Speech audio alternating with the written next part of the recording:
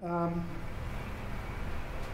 just as a visual aid, if the narrator's not really described in this story, but this is about what he looks like.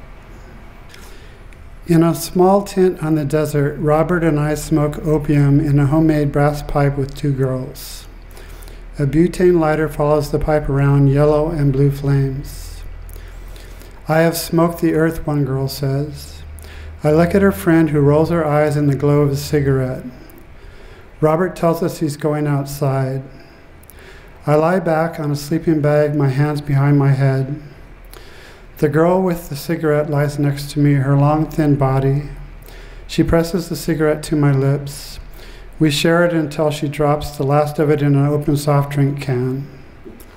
The drug and her smoky breath push gently against me. My eyes close, we are kissing. Red lines patterned like cracks in dry mud pulse against the back screen of my closed eyes. Within those eyes, rhythm and light and the color red. The desert pulses slowly. Lucid animation, teeth and eyes, wings of white birds, violence. The girl's lips on my neck. River of noise, river of quiet, river of blood. I am bloody and speechless, blissful. She pulls up my belt, unfastens my pant, my back against the breathing earth, eyes open, soft, her hand warm, drugged bodies, moon through skin of red tint. The other girl watches, her friend's hands.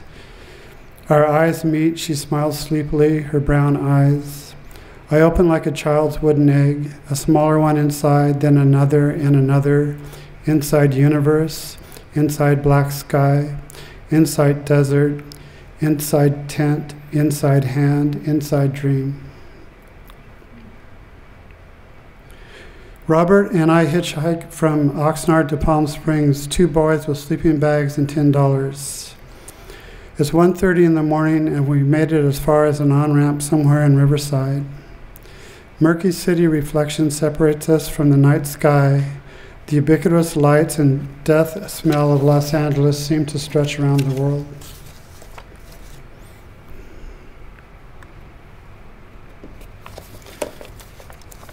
A car drives by, the passenger screams and flicks the cigarette at us. There are no other cars for 30 minutes. Finally, a man in a Plymouth with a bad muffler makes a sloppy pullover. Car dark green and dusty, he leans across the front seat and opens the passenger door into the sick on-ramp light.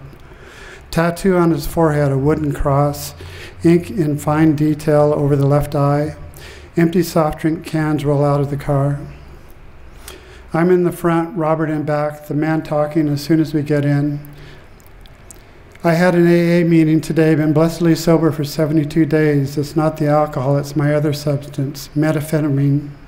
You boys done crank? His voice could grind corn. We head east out of Riverside toward the desert. He drives with one arm and speaks of guns, the death of small animals, broken car windows, his trailer in the desert, his ex-girlfriend's tits. The only way to do crank is to boot it, the rush better than sex or any other human rapture. It's hard to keep a good vein. Have you ever seen a black-tailed jackrabbit's ears? The veins dilate to give off heat, to cool the rabbit. What he would give for a set of veins like that. Lost his teeth before he was 30. Speed gave him the strength to read the Bible 6 times. Jesus was born in the desert, you know. While he talks, my own vision is of the buzzing tattoo needle shooting sparks into his head as his brain twitches like a dead frog's legs on a dissecting board. We pull onto the small highway that runs to Palm Springs. Outside the car, the desert sits dark and empty. Our driver talks on, his girlfriend, his ex-girlfriend. They score enough crystal meth for a month. 6 days of not sleeping. On the 7th day, he tilts his face toward heaven and shoots melted crystals into his throat vein. His body, his ex-body, shaking, white circle, black universe. He collapses. 4 days pass. He opens his eyes. A trail of ants across the floor, large peninsula of blood spread and dried. The small finger of his left hand cut off with a pair of pruning shears. A note left by his girlfriend on the back of an unopened phone bill. It reads, "I'm going to take this finger and feed it to a chicken." I ask, what did you do to your girlfriend to piss her off? There's a coffee can on the seat between us. He lifts the can and spits in it. You get a speed habit for 6 years, then you tell me what you did. He sees her sometimes, but they haven't spoken. You don't talk to messengers from God, he says. They talk to you. He holds up his left hand and wiggles the nub at us. The man with 9 fingers and a cross on his forehead pulls to the side of the road. He looks down a stretch of gravel. There is nothing to see. You boys will be all right here. Above the empty road, the Milky Way bleaches the black sky. We hold out our hands to the few cars that drive by.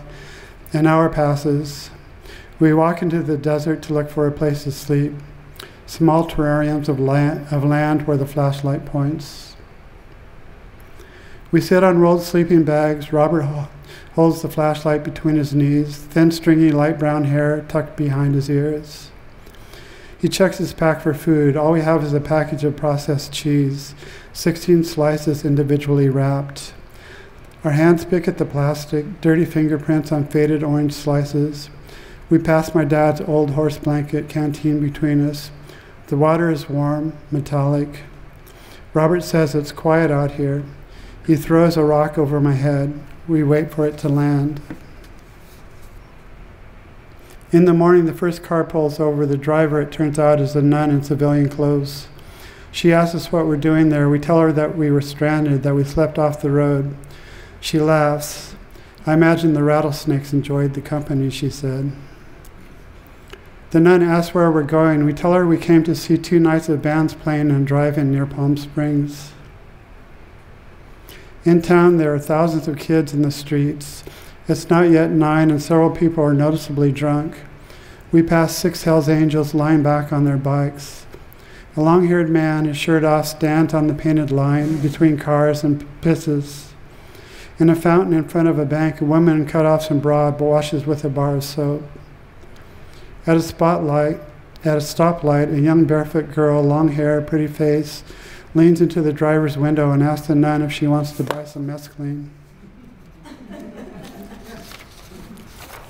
Our driver says, this has a different feel than the usual spring break. The woman drops us at a small diner in the middle of town. She says the breakfast is good and cheap. She says she hopes we enjoy our stay. She tells us to be careful. Robert and I spend $6.50 plus a $1 tip on 2 number 1 breakfast specials, 2 eggs, potatoes with small orange juice, and 2 buckwheat pancakes. When the waitress sets it down, she says, "It looks good, don't it?"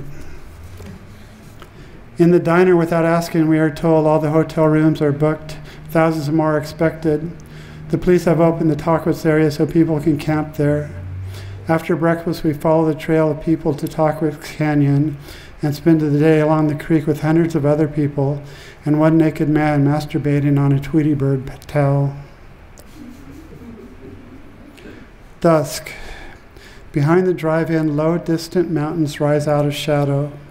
The air is perfectly still. A few clouds languish in fading colors. A maze of cars and trucks are parked haphazardly around the desert. Thousands of kids moving slowly toward the concert or just stand around drinking. A line of people with tickets worms out into the desert. Ticketless and almost broke, Robert and I walk away from the entrance and look for a place to get in. Near the back of the drive-in, we head toward a cluster of people gathered around a young boy with short curly hair and no shirt. He's digging under the drive-in wall with an army shovel. As soon as we get near the group, someone passes us a half-done gallon of red wine. Robert takes a swallow and hands it to me. The wine is warm and feels like tinfoil in my stomach. A girl smiles and gives me a pipe with a chunk of burning hash. The boy with the shovel strains up and waits for me to hand him the pipe. He takes a long hit, puffing his cheeks. He lets the smoke out in an exaggerated gesture, leans the shovel against the wall and ducks through the hole. 6 people follow. The 7th, halfway through, is grabbed by guards on the other side. He yells, "Help me." Robert and I each take a leg, and after a short tug of war, pull him back out. flashlight beams shine through the hole. The band starts to play. A boy about 16 dressed out of a Sears catalog says, "This sucks." He turns to me. "Give me a boost," he says. I lace my hands for his shoe and lift. He reaches the top with his fingers, does a pull-up and looks over. Someone asks if there are any cops. He answers by disappearing over the wall. Instantly, I'm enlisted to help more people over. A line of kids on either side of me does the same. Inside the drive-in, people are cheering for us. Someone behind me yells, "We're storming the barricades." Out of the corner of my eye, I see Robert go over. My turn. I get a hand from a muscular drunk in a tank top who smells of wine and underarms. He stumbles backwards twice before he gets me to the top. The drop is about 10 feet. Cops and security guys are running toward the fence. The crowd inside faces us cheering. I let go and hit the ground running. A kid next to me grunts, taken down by the police. I head into the thickest part of the crowd, just another happy concert goer. People are laid out on blankets or dancing. Everyone is drunk, stoned, and crazy. I weave through bodies and speaker posts towards the stage, looking for Robert. The music is loud. I feel it in my chest. A naked woman with a half-gallon bottle of wine walks slowly by. Her breasts large and white in the artificial light, the skin on her legs dimpled and shaking, a dark bruise on one thigh. She stops to take a drink. The bottle falls from her hand. Wine and glass swash over the ground. A kid smiles at me and says something. I point to my ears and shake my head. He leans in and yells, "You want some popcorn?" He has a shopping bag full. I grab a handful. He grins and yells, "We liberated the snack bar, man. We liberated the fucking snack bar."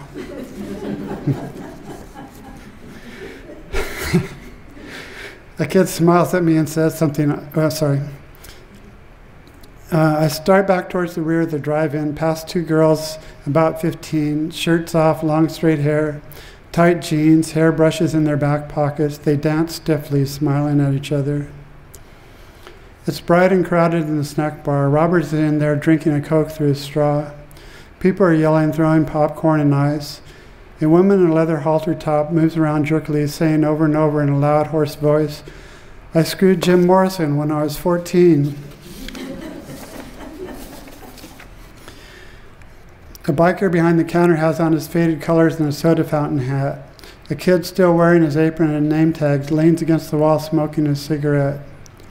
The biker says to a grinning boy with short brown hair, "I'm sorry, sir, we're all out of fucking large cups. Would you like a fucking medium cup, sir?" Robert tells me he got there too late. He missed the free cigarettes. The drive-in is a small radiance under the desert sky. Between bands, a crowd roars outside the drive-in wall. A car engine screams, a loud inhuman cheer from the people outside, then a giant splintering sound. Two car lights crack through the wall like some mutant medieval monster. The car gets stuck about halfway through. One back tire lifts off the ground and spins like a skill saw. The other sends up a cloud of black smoke. People squeeze over the car's roof and into the show. Behind them, a crowd yells, "Push, push, push." The car rocks back and forth. The driver has one hand on the wheel and waves the other over his head. Two security guards and a cop run toward the car. They pull the driver out onto the ground and drag him across the pavement. A dozen more kids crawl around the car into the show. I look at Robert, his face flushed and beaming. Behind him, a bearded man on a blanket wearing only tennis shoes, laces undone. He has a bald spot on top of his head, lowers himself on a naked woman. She wraps her legs around him, his back rising and falling under the star-filled sky. Robert and I walk, our thumbs out, along a line of cars leaving the drive-in. Car lights and dust, the sound of taped decks and engines. Two girls in a rusted blue Chevy Nova tell us to get in if we're going into town. The back seat is loose and rocks when we climb in. They're both pretty, smoking cigarettes, pale skin, lipstick, home-cut hair, and bathroom bleach jobs. They turn constantly to talk to us, elbows over the seat, as if the car weren't moving. Heather is driving, tall and thin in an unhealthy, sexy way. Sarah's shoulders rounder, her voice softer. She offers an open pack of marbles over the seat. Her hand bounces as the car drives through the desert. Have you guys ever smoked opium before? The tent is small, made for 2 people. Holding a metal flashlight in one hand, Sarah kicks off her sandals and crawls in first. Robert and I take off our shoes and follow. The air inside is warm from the day's heat. It smells of nylon, candle wax, cocoa butter, cigarettes. On the floor are 2 cloth sleeping bags, one with plaid lining, the other cowboys. Heather is last in. She leaves her sandals outside, crawls in on her long legs, and sits cross-legged, the bottoms of her feet black with dirt. Sarah fishes a lighter from her pocket, lights a candle melted to the top of a soda can, and turns off the flashlight. Like us, the girls think the world sucks, but they have more compelling reasons. Heather has run away from home 3 times. She says, "My stepfather is a sick, perverted asshole." She shakes her head and lets out a huge breath. She has 7 pink raised scars on her wrists. Sarah's scar is on her throat, where she clawed at her vein with a piece of broken glass in the bathroom of a mental hospital. Her mother is a Pentecostal who seeks to be filled with Holy Spirit, speaks in tongues at church, and sends her daughter to asylums to exorcise her. Sarah raises her hand, imitating her mother, and says, "God has not ceased to reveal himself to man." Heather puts a piece of tinfoil over a pipe bowl and punches holes in the foil with a safety pin she keeps on a belt loop. She takes a tarry chunk of opium from the bottom of a cigarette pack. She pulls off a piece, rolls it into a small black ball, places it on the pipe, and hands it to me. Sarah holds the lighter, old gray world spinning in my lungs. I let out the smoke through a smile. Sarah says, "Let's find Robert." With our sleeping bags, we cross from the tent toward the creek that runs down from the canyon. The black sky feels weighted. It flattens the landscape. We make our way through small groups of people and tents. Most everyone is sleeping or talking softly, quietly passing joints and bottles of wine. There is the smell of pot, of warm earth, of creosote bush and sage, the sound of crickets. We walk along the stream up toward the canyon. It's quiet, no one around. Robert sits by himself on a large flat-top boulder. I toss him his sleeping bag. The girls and I take our places next to him, our backs to the distant city lights. Robert lights a cigarette. On the far side of the nearly dry creek, thin white-barked trees stand straight on an eroded bank. Behind them, a large wall of striated rock, moonlit and swirled like a gray ocean chiseled by rain. We smoke the last of the opium. Heather knocks 2 small white tablets out of the cigarette package. "It's acid," she says. "I'm saving it for breakfast." We share the last 2 cigarettes and talk until the desert quiets us. The sky is a deep, beautiful black, wet with stars. Sarah and Heather put their heads on Robert's stretched out legs and pull a jacket over their shoulders. Sarah kisses Heather gently on the cheek. Heather smiles, rolls her back to her friend, and closes her eyes. The 4 of us fall asleep. It's early morning. The sky passes from black to faded violet. Our boulder and shadow gray and cold. We sit in a circle. Heather gives me 2 tabs of acid. I flatten an empty cigarette box, put the acid on the cardboard, and cut it 4 ways with a pocket knife. My hands shake a bit in the cold morning air. There isn't any drinking water, the half tablets gritty in the mouth. We walk to a supermarket in town. The girls buy water and 4 grapefruit that we eat sitting on the curb in front of the store. Large clumps of fruit ripped out with fingers. Sarah stands and squeezes juice into open mouths, across faces, onto t-shirts.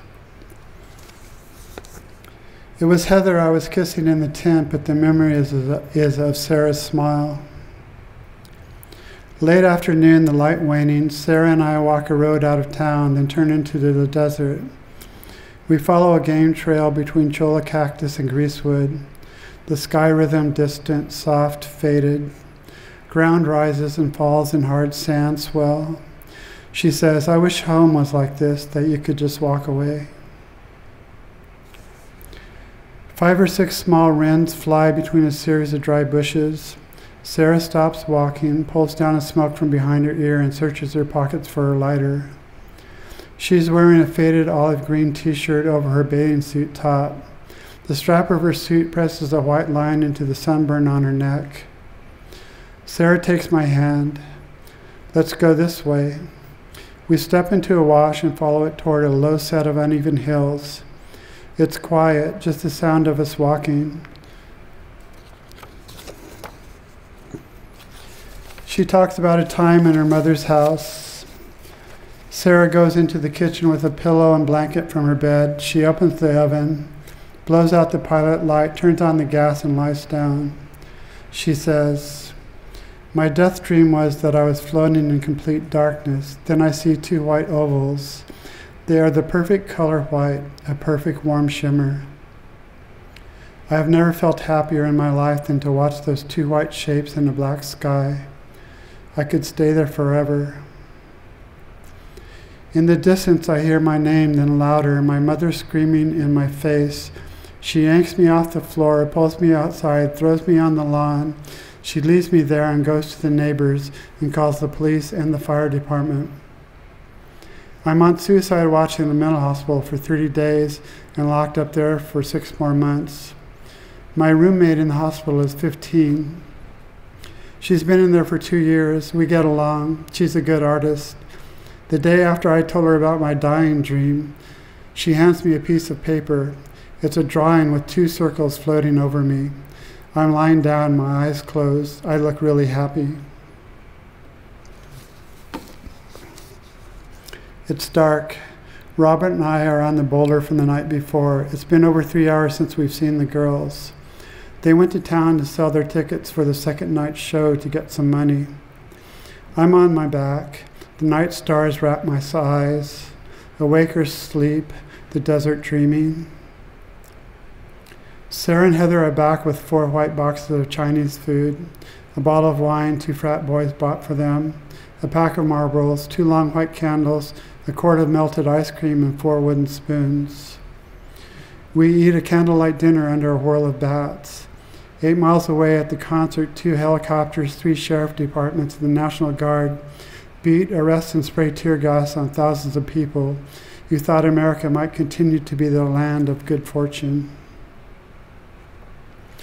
After dinner, we take down the tent, put everything in the car. Heather asks me if I want to drive. I tell her I don't have a license. She says, that's okay, neither do I. We get to Highway 10. I turn east and drive further into the desert. There's nothing around. We leave the highway onto a gravel road north toward the mountains. There's enough moon to turn off the car lights. We drive for miles.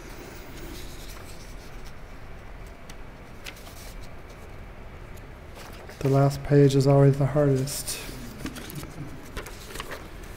We drive for miles, earth and brush pass in ghostly aspect.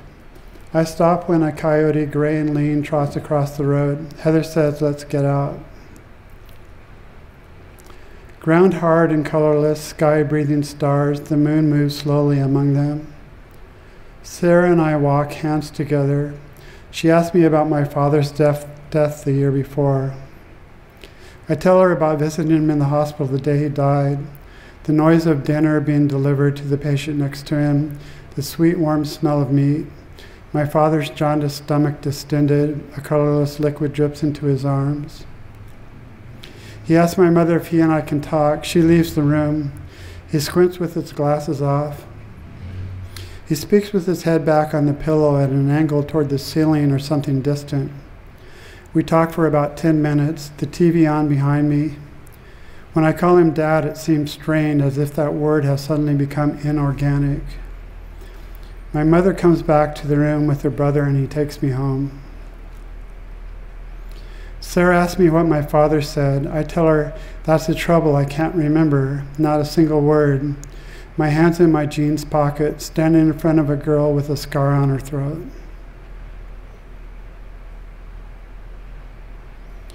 Robert and Heather lie in the back seat with the radio on. We get in the front. I'm on the driver's side, Sarah's head a soft, perfect weight on my lap.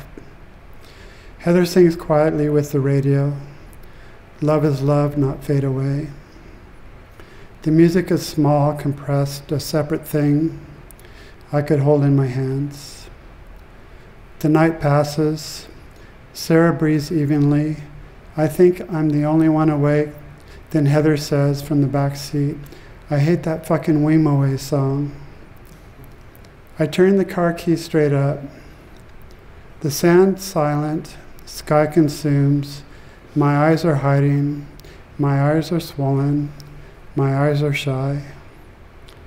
I wish the stars were more than distant suns.